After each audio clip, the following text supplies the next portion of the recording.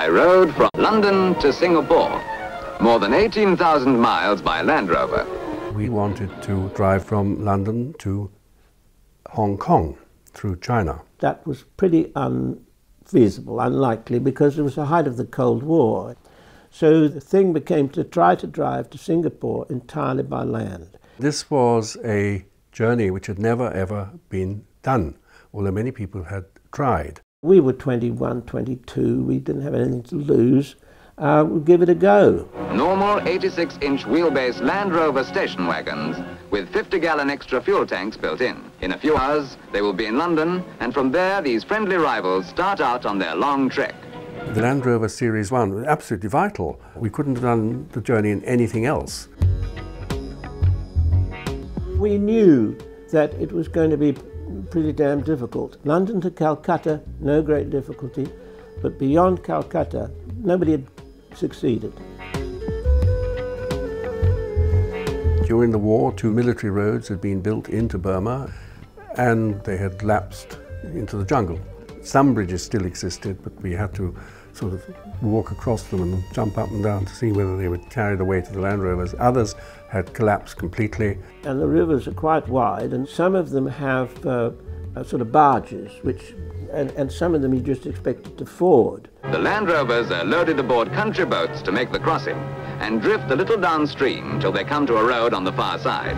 In southern Thailand, there was this 100-mile gap with no highway. And they were in fact beginning to build a road, and they had an engineering trace. There had been these bulldozers go through, and in other parts they said, well, it was an elephant track. And it was in fact very difficult, but we did get through.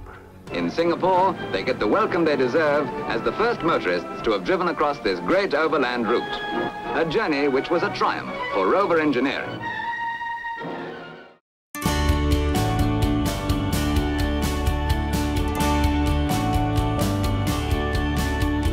The Land Rover Discovery vehicle is very rightly an important icon across the whole world. Seeing the millionth Land Rover Discovery come off the production line was a fantastic feeling, both for myself and for the rest of the plant.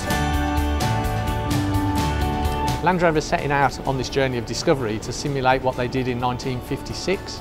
And we're taking the millionth Discovery on the same journey. The original Overland journey is a big inspiration. We're obviously doing it slightly differently. We're travelling from London through Europe.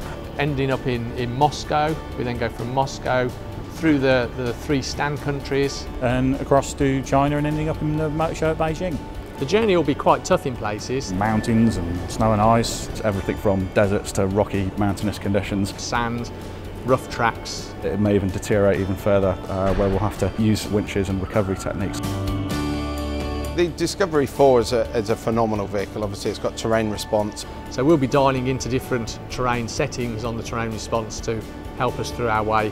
Discovery 4 is not just our vehicle, they'll be our home day to day in many respects. They'll carry our gear and they'll keep us safe.